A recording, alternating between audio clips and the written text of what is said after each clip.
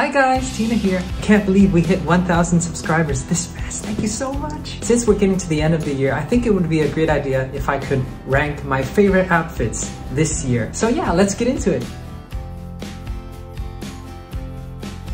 So this dress I've worn out at least 3 to 4 times this year. And I really like it. I really love the color. It's very oceany, it's very light, it's very summer. The main thing that I want to talk about this dress is the sleeves. Now this is really important because most boys can have a very slim lower torso, but our upper torso, since we have all this muscle and all this strength developed, they can look very masculine and very strong. So I think it's really important that we conceal and decorate our upper torso as much as possible. So dresses like these with puffy and long sleeves are a bliss. This is definitely one of my favorite dresses this year.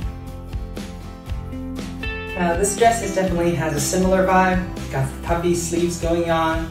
It's not much to talk about. It's basically just a black dress. Now I do want to mention the shoes though, because this year Zara and CK, they finally started selling, one size bigger shoes in my country, and it's such a blessing that I get to wear like normal, non-knockoff shoes, and they feel just so good.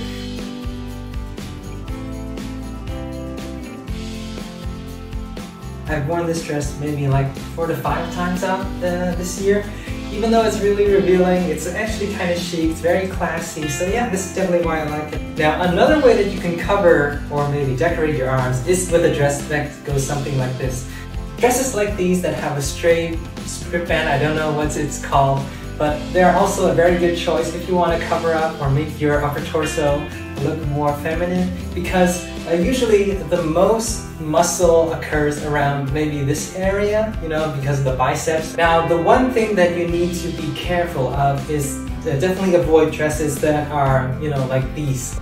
If I change it like this, immediately it makes me look that much more masculine, because it actually separates this part, so it puts more emphasis on this area of your arm. It shows it a lot more. So I definitely prefer any dress that goes like straight.